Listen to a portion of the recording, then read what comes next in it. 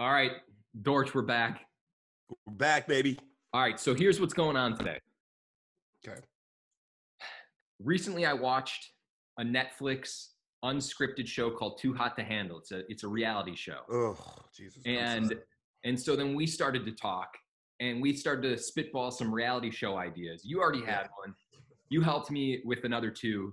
And so now what we're doing today is we're calling our friend, Swed, who is a producer in unscripted television, and we're going to pitch him these ideas. And he's going to basically tell us not only which one's the best one, but if they're a go. Which one he steals and not give us any credit for. Yeah, let's find out. I'm going to call him. We've got Evan Swedelson. Dorch, can you see him? I cannot, but that's fine. Well, what do you mean I already that's know fine? Oh, King Swed, there he is. That gorgeous face of his. What's Look at up, him. guys? How you doing, bud? I am impressed that the two of you, albeit virtual, are in the same room together. Unreal. We knew this was going to come up. All right. Swed, here's the deal. Yeah. First of all, you look great. No, You you look guys amazing. look great. You You look guys, amazing, no, man. no, really, Dorch, you do. And Josh, you too. Thank you. I cannot wait to kiss you on that beautiful face of yours next time. Oh, what a guy.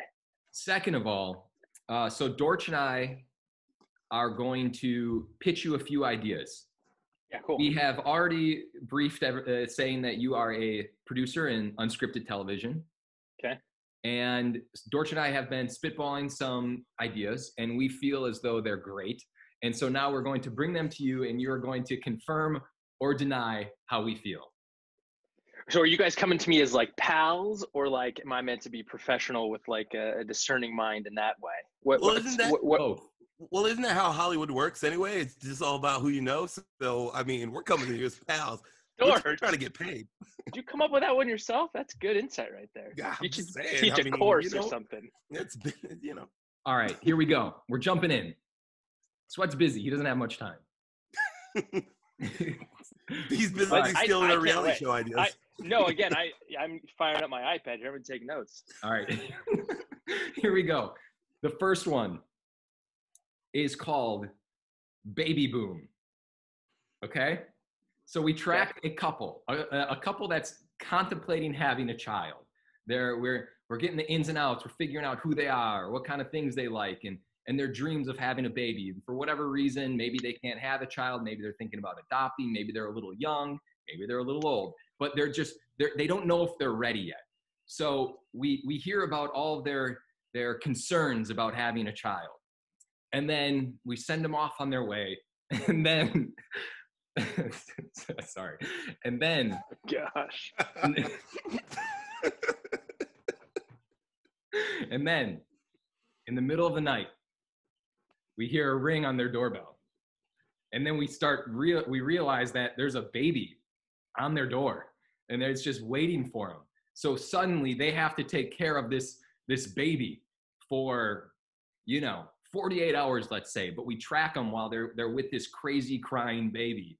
And then once like the 48 hours is over, and if they accomplish it, they get leveled up. And then all of a sudden, like a 3-year-old shows up at their door, and then they're with that 3-year-old for a couple days. And then we start moving into like actors. And then all of a sudden, like a 5-year-old shows up, and then a 7-year-old, and so on and so on. And then they get the full child experience in like a month. And they stop at like 18. And then they have to decide whether or not they want to actually have a kid. Yeah. For real. Baby boom. But here's the twist. After they raise it and after they finish, the final product is Rick Moranis shows up at their door, and that's the child. George has He's been back in the game. He's wanted Rick Moranis back in something. I've been willing this into existence for decades. George, Rick Moranis was on our show Prop Culture on Disney Plus. It's coming Really? out in May. I did read something that he's coming back into acting. So yeah. You know what's funny? When you were starting your pitch, Josh, the first actor that came to my mind was like a Steve Guttenberg type. Sounds like a Steve Guttenberg movie. Yeah. I love it. I'm glad your twist at the end wasn't like you blow the baby up or something with Baby Boom. I love the title. You're accelerating real life. Mm-hmm. I feel like it's not as bad as I thought it would be, guys. I'm Ooh. impressed. Moving All on. right. Dorch, you're Yeah. up. This is pitch All number right. 2 out of 3. So my pitch is exactly like Josh's, except you blow the baby up at the end. So Oh my gosh. we're set on Baby this. sold. So. Yeah, love it. So my show, it's called Arranged Marriage. And basically what you do is kind of like the date my mom kind of sense, except you just get like 2 single parents who are from cultures or believe in arranged marriage. And you have the parents get together without the children knowing, have the parents go on a few dates with each other. And then after like the few dates, they're like, all right, I'll have my son marry your daughter, or however it works, vice versa. Meanwhile, the kids don't know what's going on, so you put them in a fake reality show thinking that they're going to win a ton of money, and then once their parents decide whether they're going to get married or not, they tell the children, like, we're just kidding, we were trying to distract you. You two are getting married. And then, boom, arranged marriage.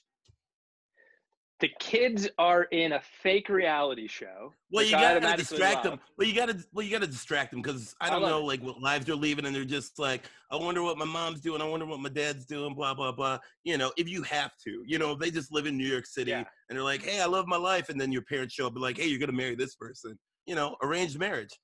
So 2, what are we thinking, like teens to like 20s? I gotta Google the arranged marriage age, and you know, it varies. So depending on what country you're coming, you know, so it sounds like a horrible idea. I know that, but that was my pitch. No. Swed's gonna put Wait, a the well, no, baby boom, baby put the parents, the parents are dating to then figure out if they want their kids to be married. It's date my mom, except the other factor is there's another parent that are dating each other. And the parents don't know, like the other parent doesn't know how their kid is, whatever. They're just going, just like regular arranged marriages, they're just going off of what they think. So. And when the dad sees that, it's great. It's great. It's great. Okay, green light it. It's no baby boom, but yeah. We'll just figure it out as it goes along. All right. 3rd and final pitch. Dorch, I kind of switched this one up on you without telling you, by the way. That's fine. Okay. It's called Love at Last Sight. All right. So you have all of these beautiful 20-somethings entering, like an exotic island or something to that extent, some controlled area where there's a lot of opportunity for people to hook up and a lot of opportunity for people to just make a lot of mistakes.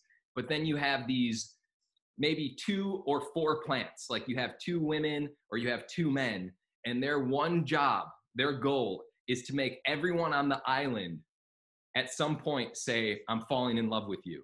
And so it's this show about relationships, and when everyone thinks they're making this bond with these people, it's like these 2 master manipulators, and they're just trying to figure out how many people they can make say, I'm falling in love with you, like how they do on all of these reality shows. And then it's like this ultimate question, because the first person to do this wins $100,000. But it's this ultimate question of, is money more important than actual love? Hoping they would really actually make a connection with someone. And all these people they're making connections with don't know that they're actually being duped the entire time. You know what it feels like? It feels like, what would it be? The middle of the second act of a Freddie Prinze movie, right? Where you find out that he's FPJ, we out here, you know what I'm saying? He's got this bet going on. I like it, and I'll raise you one by adding in to the competition element of the show and getting people to say, I'm not here to make friends. Oh. Which is another very big trope there, yeah. King Swed, that's why you do what you do. That's why he does what he does. I like that you guys have started with really catchy titles, though, and sounds like you've worked from there, which I think is really smart.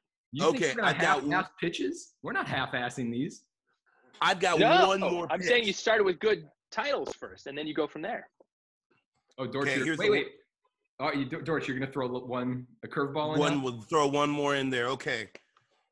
You set up a guy or a girl, and there are 3 people, almost like the dating game. There are 3 people. She goes on 3 dates. you know, at the end of each date, either she kisses them or makes out or like goes home with them, you know, vice versa for a man, like whatever. But then at the end, you reveal which one of those 3 people is their cousin. Oh, Jesus. You know what I'm saying? We out here. Family That's drama right there because like, man, they got the same chin. I don't know. That might be him. So That's well, Swed. No, hold on. Before we go, that unfortunately that feels like the sort of television show we would be watching right now in 2020, where we would say to ourselves, "I can't believe it's come to this." Yeah, because how much else in the world has come to that point? George, yo, cut me that check. You know what I'm saying? Cut me that check. All right, so who would have thought that you'd come out of this and the show about incest is the one that you get a thumbs up for? So those are it. Well, do you feel good about any of them? I think you got something with Baby Boom. That's what stuck with me. I've already forgotten about the second one, and you know, incest for some reason. 2020, here we are. That's the name of the show, Incest 2020. And then as the years go on, Incest 2021. And here we are. Yeah, it's like the 2K franchise. Guys, I'm actually really impressed. There you go. Yeah. Should we George him? We just hang up? Okay, my last question is there any possibility to get any of these shows greenlit? Totally. The second you publish this video, you're going to get a call from MTV or TLC or somewhere else, some other network. They're going to snatch it up. What is your plan? What do you guys want to do? Where do you want to go from here? I mean, this is as far as we took it. Pitching to you. Dude, I don't even know what I'm having for dinner tonight, let alone go from the shows. Yeah. Are you? I was going to ask myself. I was going to ask how you guys haven't taken this creative vision and taken it to the next step already with any venture, but I realized, it's I'm surprised you even came up with a Zoom link. How long have you known us? Why would you exactly even right. first that on us? Why would you even ask such a stupid question? Yeah.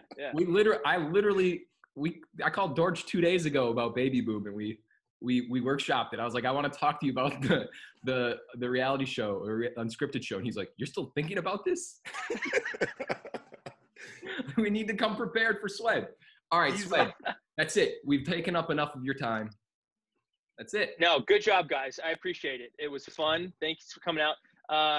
Let's stew on them a little bit more, and maybe you guys got a lot of promise. You're just young, talented, handsome producer types right there. I'm looking at. I'm very impressed. My face says Incest 2020 all over it. It really does. Put that in your Tinder profile. The kids still use Tinder? I can't wait to run for senator and that pops up. All right, Swed. Have a great Thanks, day. guys. Hey, thanks, you too. Swed. Appreciate you both. Looking for M's like I lost a friend. Jump out of my bed. I feel I hear music coming from like outside. Do you hear it? No, I don't. Let the voice in your head tell you where the music's coming from. Pugilistic, my linguistics are J. Ruder damage, y'all. And I rap it, pornographic, set up the camera. Ooh la la,